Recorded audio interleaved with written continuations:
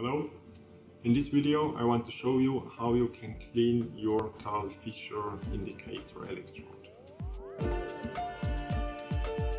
As a first step, close the protection cap to prevent corrosion.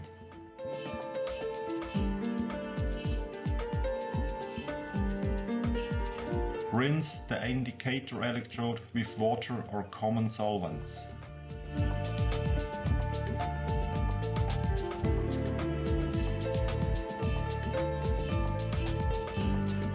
For persistent contamination, use abrasive aluminum oxide or toothpaste. Put some powder onto a cloth and moisten it with water. Then gently wipe the pins. Do not bend the pins of the electrode, otherwise micro cracks can occur in the glass. Rinse the electrode well with deionized water, followed by ethanol or methanol.